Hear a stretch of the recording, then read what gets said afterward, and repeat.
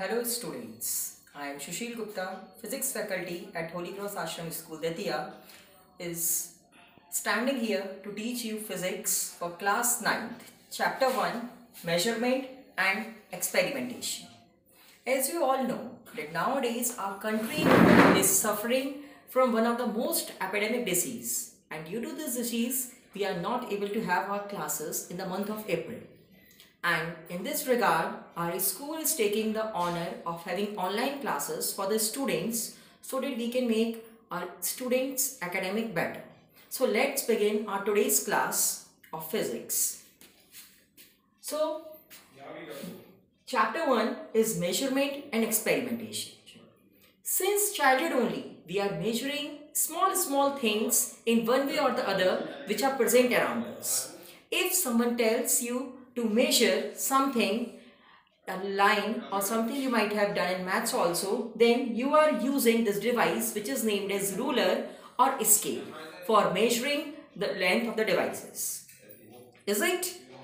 In the same way, if your mother sends you to buy 1 kilogram of sugar from the market, then you go and see that the weight of the sugar should be 1 kilogram whenever you are taking. You are comparing the weights. So first of all, we have to study that what is measurement. The question arises that what is measurement. So first of all, we should be clear with the definition of measurement.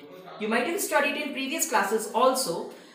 What is measurement? According to the definition, it is the process of comparison of given physical quantity with standard quantity. Means if any of the physical quantity we have to compare with the standard quantity of same nature, then the process is known as measurement. This is also very necessary, that of same nature. They should be of same kind. Is it? So measurement is the process of comparison of given physical quantity with a standard quantity. Suppose, for example, if we have to measure the length of this stick without using scale, or in previous times, how the people used to do it? Can anyone answer? Yes, we can use our hand as a standard for measuring the length of the stick, or we can choose anything else for measurement of the length of this stick. If we are using this hand, then 1 hand, 2 hand, and almost it is 3 hand from my side. Is it? So the length of the stick is 3 hands from my hand. But if I am taking the standard as this pen, then it is 1 pen, 2 pen, 3 pen, and almost it is 4 pens. So you can see in these two values that the measurement, the length of the stick is varying. For in first case, it was equal to 3 hands, and in next case, it was equal to 3 pens. So if the standard quantity will be different, definitely the measurement, the length of the stick will also be different. In this regard, we are using standard system of units so that we can have only a particular value throughout the world. And the standard values, for standard values we can choose this scale. You are using this ruler from childhood only. Whenever you have to measure anything, then we are using this scale. So if we are measuring the length of this stick with the scale, it is 15 centimeter plus 15, then again 15, and then it is almost 10. So 15 3s are 45, and 10 it will be 60 centimeter. So what is the length? Let's see.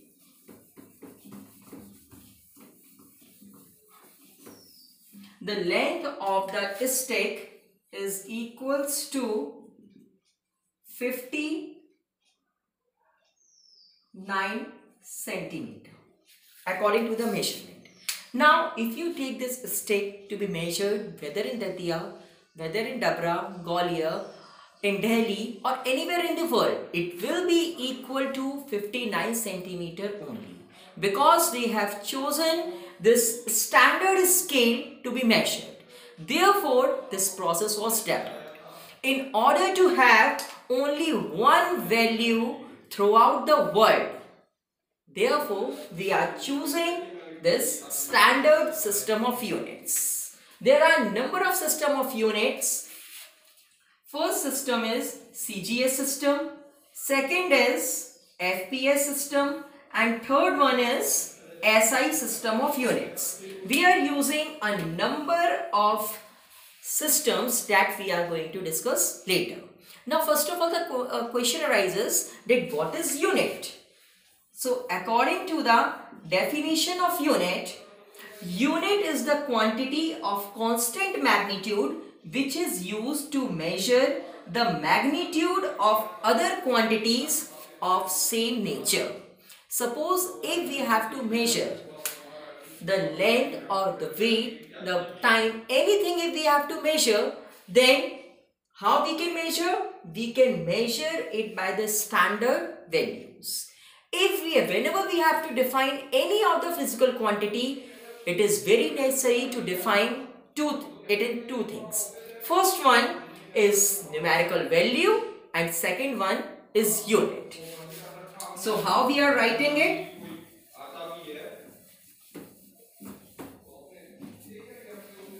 See, any of the physical quantity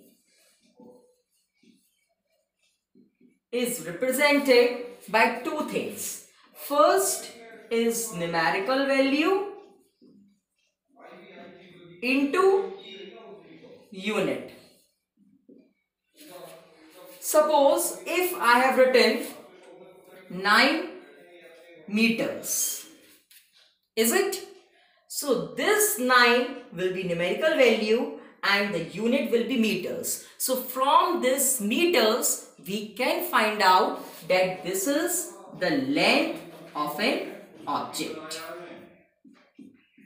So by this we come to know that for defining any of the physical quantity, numerical value and unit both are very necessary. Now we are going to discuss that on what factors the choice of unit depends. What are the factors? How we can choose that what quantity, what unit we have to use. So there are 3 important conditions for defining a unit. What are those 3 important conditions?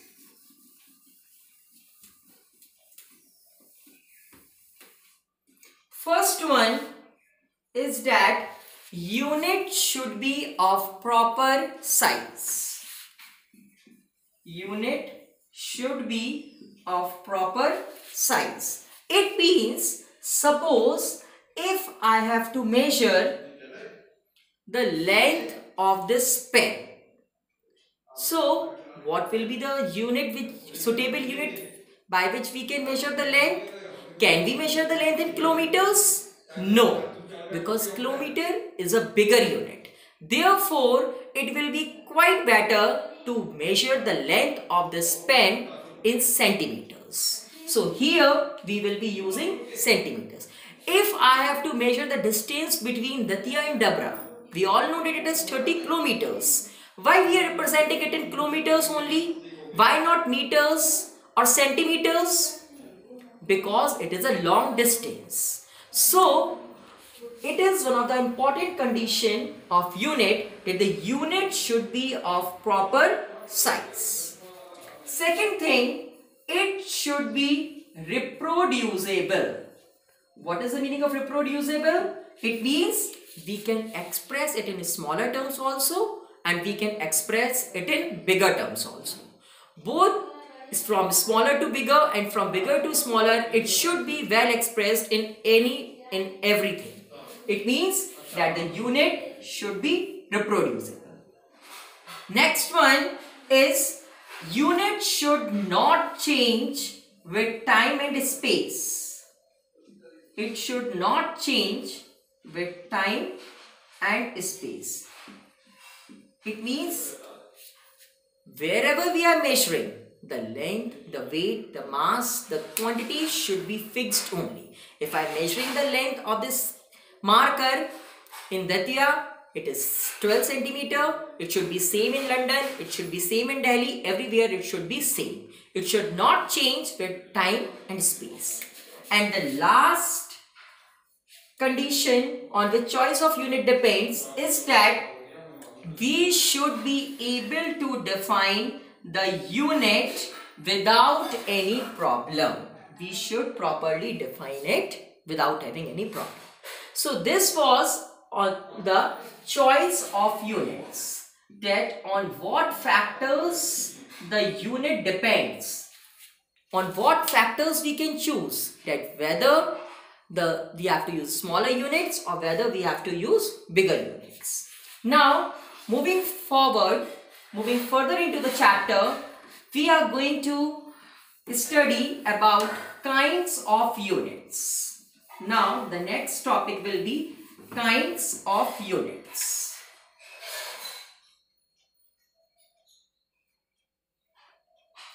Basically, units are of two kinds, fundamental and derived.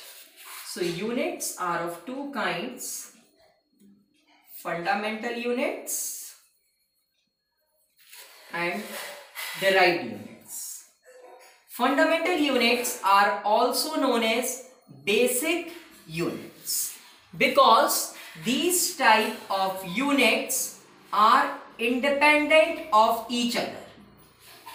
They do not need any type of derivation.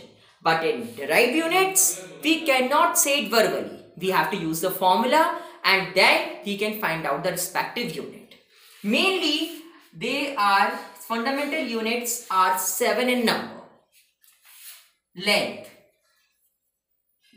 The standard unit of length is meter. Symbol small m. Time. The standard unit is second. Mass.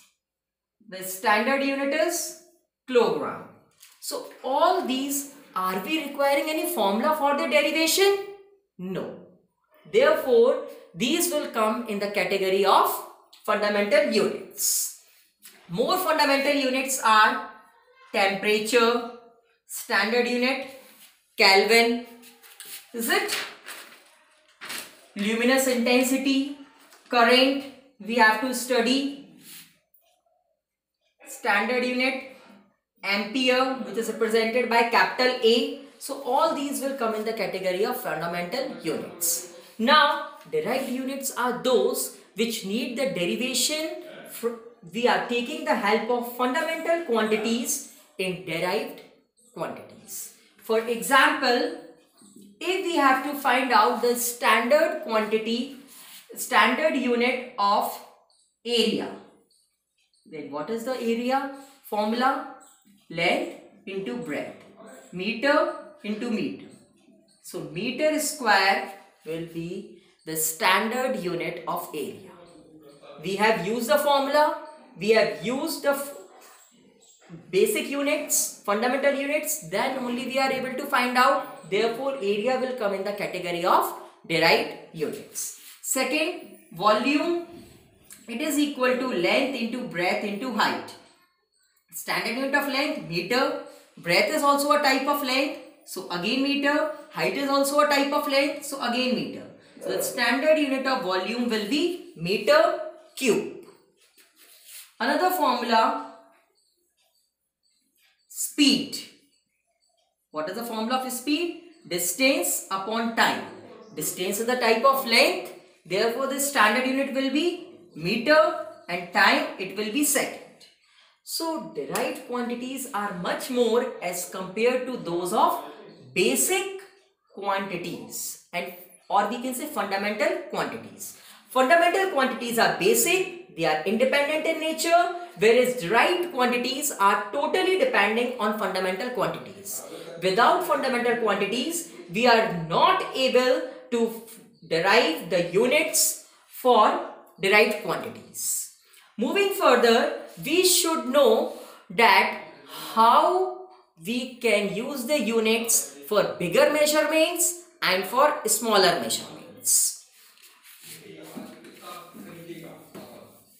for bigger measurements and for smaller measurements, how we are going to use? So we are using prefixes for bigger measurements also and for smaller measurements also. Prefixes can be used for big measurements also and for small measurements also.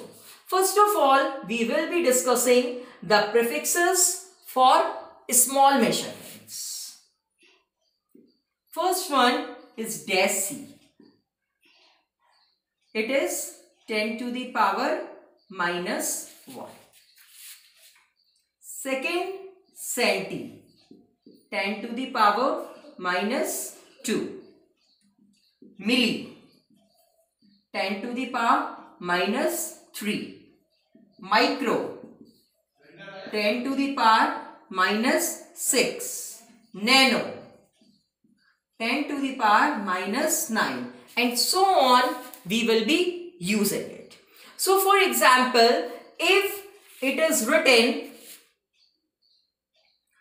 2.8 milliseconds.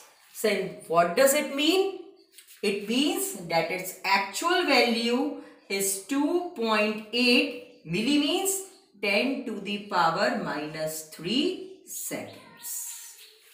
If it is written 7.9 microseconds, then it will be 7.9, meaning of micro is 10 to the power minus 6 seconds. So in this way, we will be using the prefixes for smaller measurements. The table is given in your book, so you can just see.